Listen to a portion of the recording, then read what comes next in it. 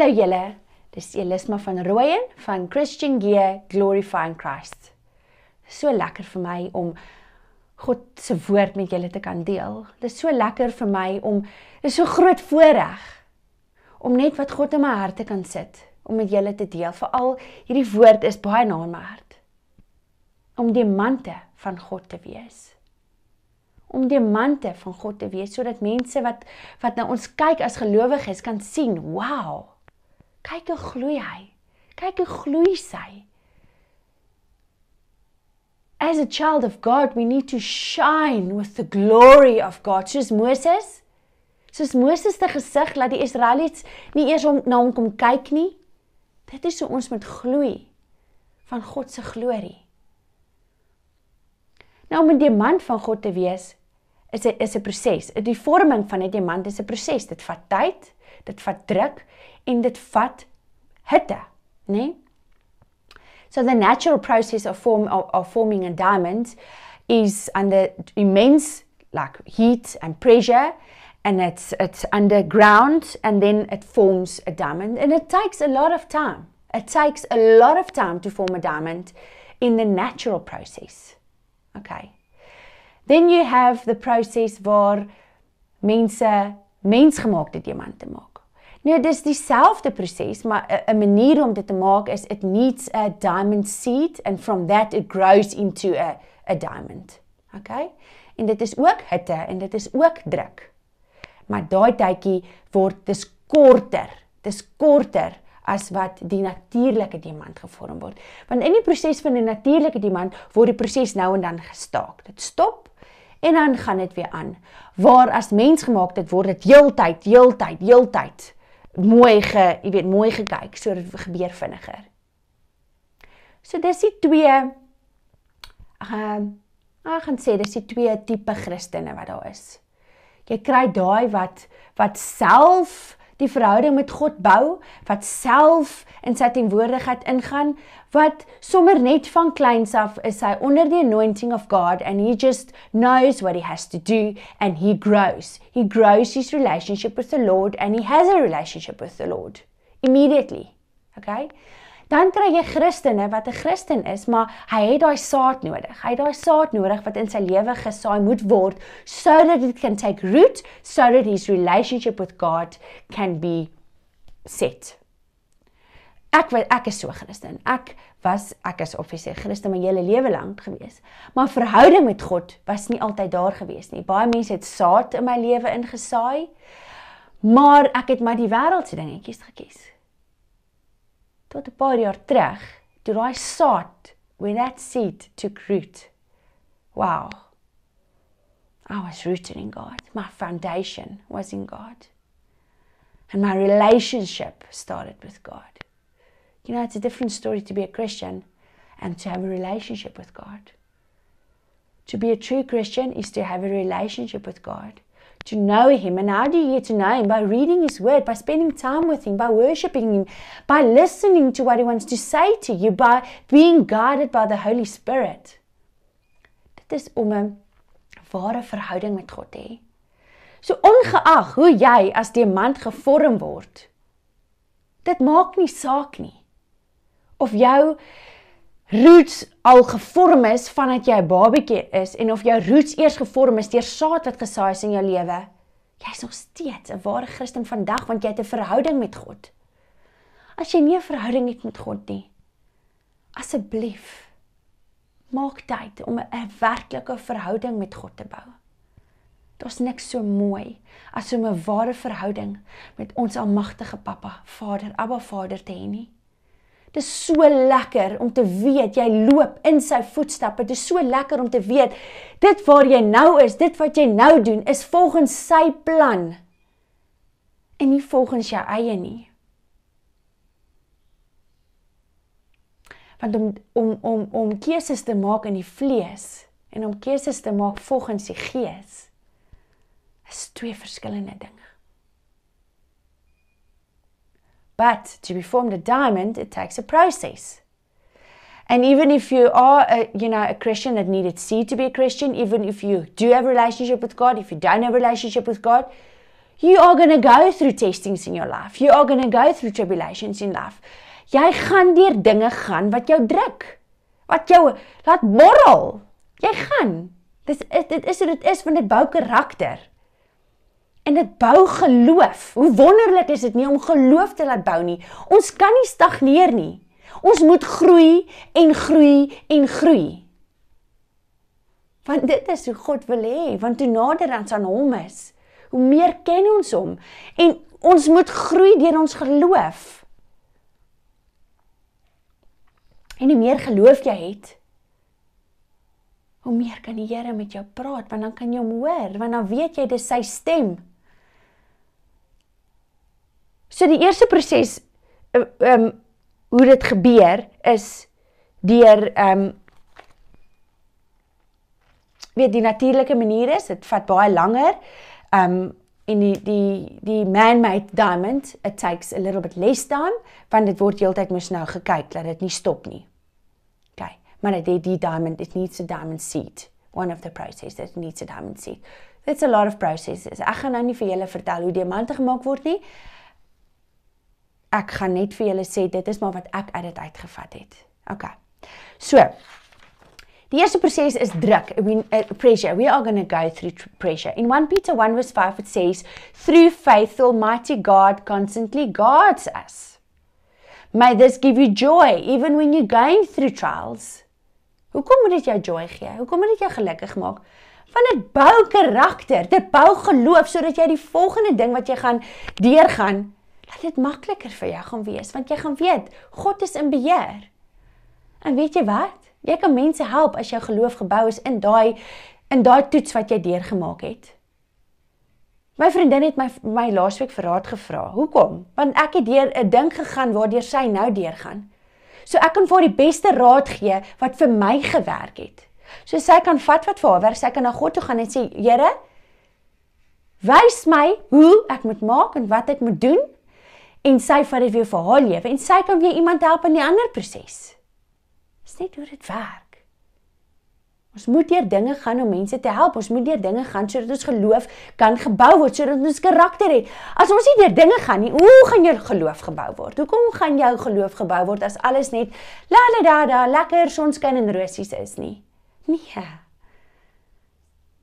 Die toets is nodig, die druk is nodig, en dis onaangenaam, dis nie lekker nie, maar dit bou ons. En dit laat ons vashou deur sy genade.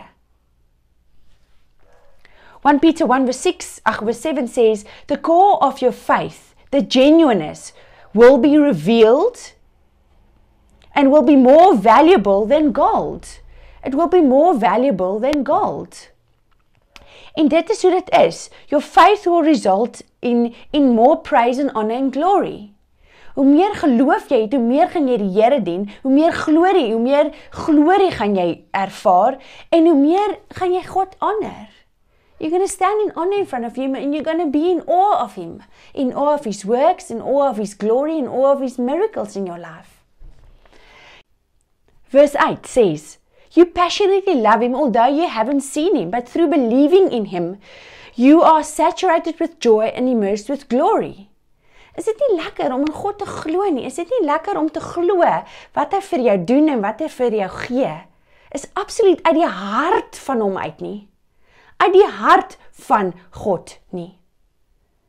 Dis mos mooi, dit is mos hoe dit moet wees.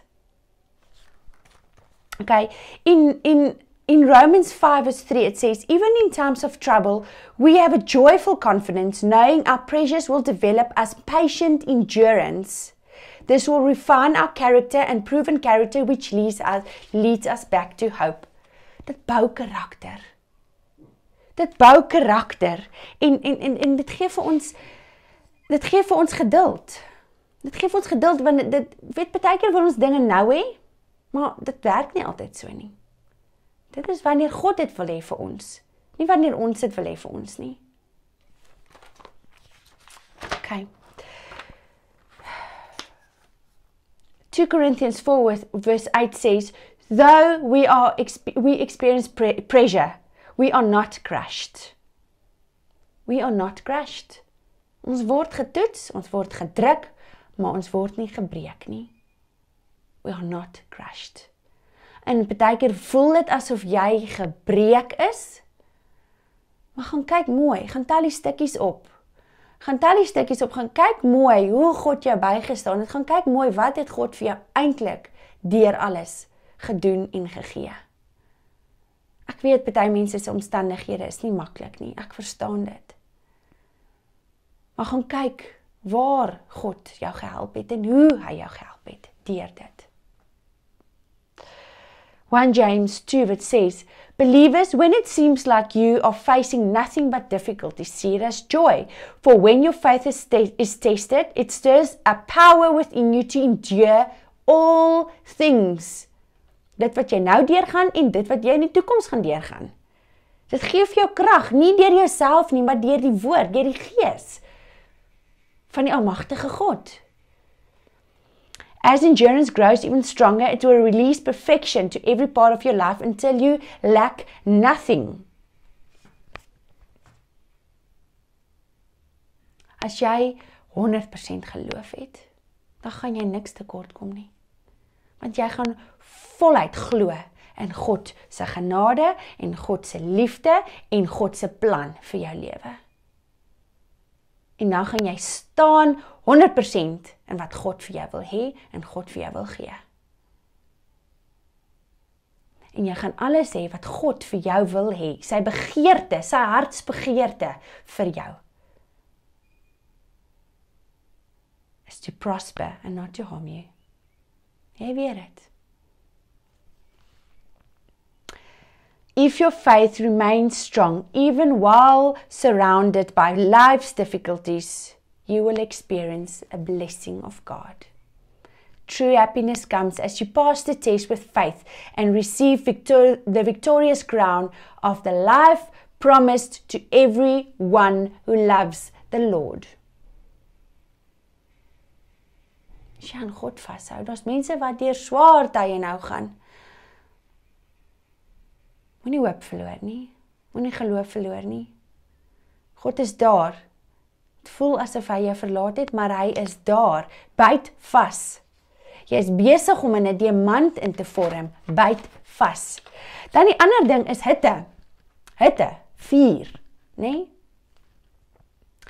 Nou, mense baie purifying, we get purified through fire. In Proverbs 17 verse 3, it says, In the same way, gold and silver are refined by fire, so the Lord purifies your heart by tests and trials of faith. Hy purify ons met sy vuur. Hy maak ons skoon. En hy maak ons hier van binne af. Weet, hy werk in ons. Hy werk in ons. Psalm 17 verse 3 says, You inspected my heart and refined my soul in fire until nothing evil was found in me. Hy brand daai evil dood, nie? Hy brand daai binne in jou wat nie van hom af is nie, brand hy met sy vuur, nie? Die Heilige Gees wat vir jou sê, moenie dit nie doen dit, ja, okay, hier gaan jy nou reg, nee, moenie daar gaan nie, nee, luister nou vir my. Hy het vir die Heilige Gees gegee, sodat dit kan brand binne in jou, met die waarheid van God, met die waarheid van sy woord, en met leiding van die Heilige Gees, dit brand so hier binne jou. Ons moet aan die brand wees vir Jesus ook. Ons moet net deur sy vuur, wat nooit kan uitgaan nie, met ons gelei word. Sommer ietsie moois wat ek gelees het vanoggend. Psalm 69 verse 9 says, My love for you has my heart in fire. Ons harte moet met passie brand vir die Here. Ons harte moet vol wees van hom. Daar's baie keer wat ek net, ek wens ek kan net, jy weet, soos in die ou dae die mense op die hoeke gestaan en sy woord uitgeskree. Dis hoe ek voel, dit is of jou passie ons moet hê vir God, want hy is goed. Hy doen so baie vir ons. Hoekom bære ons hom? Hoekom skree ons nie sy naam uit nie? Hoekom?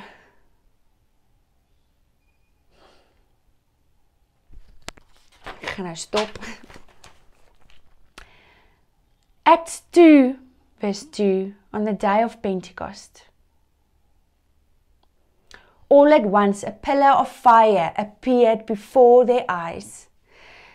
It separated into tongues of fire that engulfed, that rested over them, over each of them. They were filled and equipped with the Holy Spirit, and they could speak in tongues. Daar was 'n vuur. Daar was 'n vuur en die Heilige Gees het oor hulle gekom. Jy weet as jy baie keer in worship ingaan en jy voel net die Gees van God, voel jy soms so warm binne in jou. Ons moet warm wees vir God. Daai warm Heilige Gees binne ons moet oorloop. Dit moet oorloop. Dit moet ons skoonmaak, dit moet ons purify.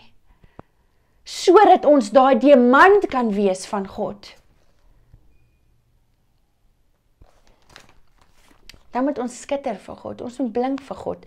Wanneer jy so na die diamant kyk, daar's net, dit gloei van alle kante af. Dit is omdat dit is binne in daai diamant reflekteer al daai reis, wat ook al jy dit wil noem.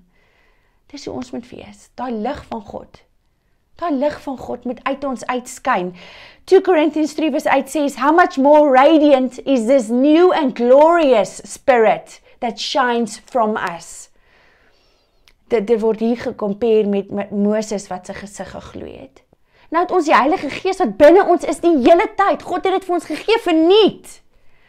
So ons moet daai vuur van die Heilige Gees deur ons skyn. Ons moet aan die brand wees vir God. Ons moet ophou om ons lampies toe te maak. Laat dit skyn, man. Laat dit skyn vir God. Isaiah 60, arise and shine. Staan op en skyn. We're so radiant in the glory of God. Radiance. Of your light has come, and the glory and brilliance of the Lord has risen upon you. Jy het die Heilige Gees. Staan op. Laat dit skyn deur jou. Ons is so nuwe lewe lig. Nuwe lewe lig. Jy's nuut gemaak deur die Heilige Gees. Jy's nuut gemaak deur Jesus Christus. Ekskuus julle, ek is sommer so emosioneel. Ek kry hoendervleisies. Wees aan die brand vir God. Wees waardevol, jy's waardevol vir hom. Ek gaan afsluit met 1 Ephesians 4-6. And he chose us to be his very own, joining us to himself, even before he laid the foundation of the universe. Hoor hoe mooi is dit? Hy het jou gekies. Because of his great love, he ordained us. Nee? He marked us with his love. Dis wat dit beteken vir my. So that we would be seen as holy in his eyes with an unstained innocence. Nou as jy na die man kyk, dit lyk flawless. Nou dit is wat sy promise is vir ons. We are made flawless and blameless by his blood. En hy het ons die Heilige Gees gegee deur om ons te lei, sodat dit kan skyn deur ons. For it was always in his perfect plan to adopt us as his delightful children through our union with Jesus. Through our union with Jesus. And he glorifies through his grace for the same love he has for his beloved one Jesus he has for us. And this unfolding plan brings great pleasure. Is dit nie mooi nie? Is dit nie mooi nie? Gaan deur die vorming om 'n diamant te word. Gaan deur die druk. Gaan deur die vuur van die Heilige Gees, van Jesus wat jou skoon maak, wat werk met jou hier binne, sodat jy 'n waardevolle diamant kan wees vir ander, sodat jy kan skyn, sodat jy 'n voorbeeld kan wees, sodat God jou kan gebruik as sy waardevolle diamant. Thank you, Jesus, that we can just walk in your anointing of being your shining diamond, Lord. Thank you that we can go through pressures and difficult times, Lord, with joy, Lord, so that we can build our faith on you, Lord. We can build our trust, Lord, on you, and so that we can conquer and we can have that victory crown, Lord, that you promised to us. Thank you, Jesus, that we can just be immersed by your fire, by your consuming fire that talks in our hearts, so that ons gevorm kan word, Jesus. Ons kan vorm kan word om 'n diamant te wees vir u. Sodat ander mense na ons kan kyk en kan weet, dit is 'n kind van God. Ek wil dit ook hê. En sodat ons kan mense nader na God toe bring. Thank you, Lord, that we can just build our relationship with you. And thank you for burning in us, Lord, and changing us to be your flawless diamond. In Jesus' name, amen. Julle, wees geseënd met God se woord en sy teenwoordigheid en sy Gees, sy Heilige Gees wat hy vir ons gegee het verniet om ons te help. Wees geseënd deur sy liefde elke dag. Ek sien julle weer volgende keer. Bye bye, ouma.